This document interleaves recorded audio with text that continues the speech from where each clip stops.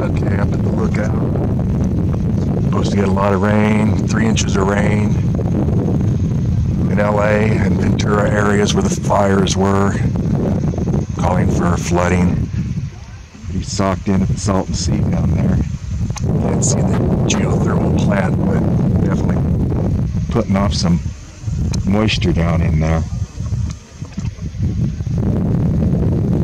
Mountains just barely peeking above the clouds there. Low sun. So, just kind of the way the clouds are hanging on the mountains here.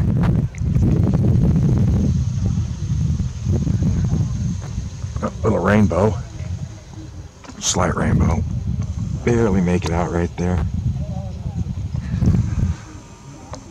And then up over this way.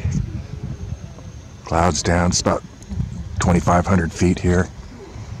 So the cloud levels just kind of everywhere, actually.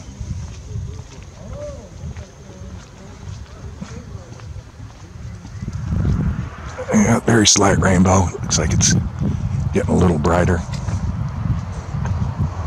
Right there.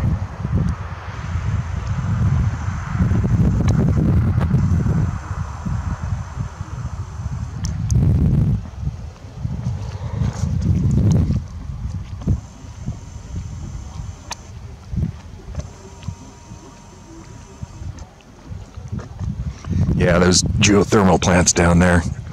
I'm sure add moisture to the atmosphere.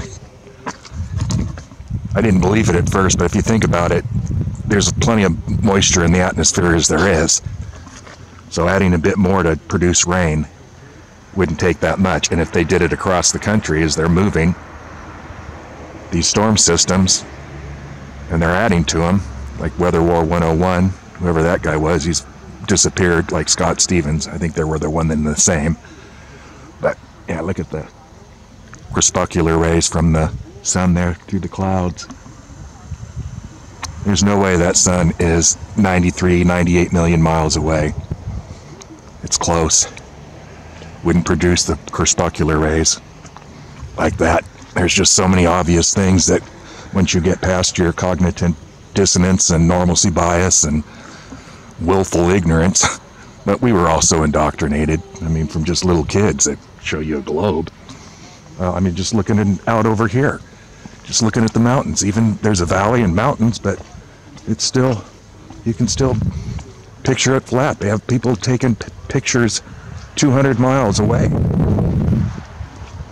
of structures, mountains that should be like hundreds of miles below the curve at 8 inches squared per mile.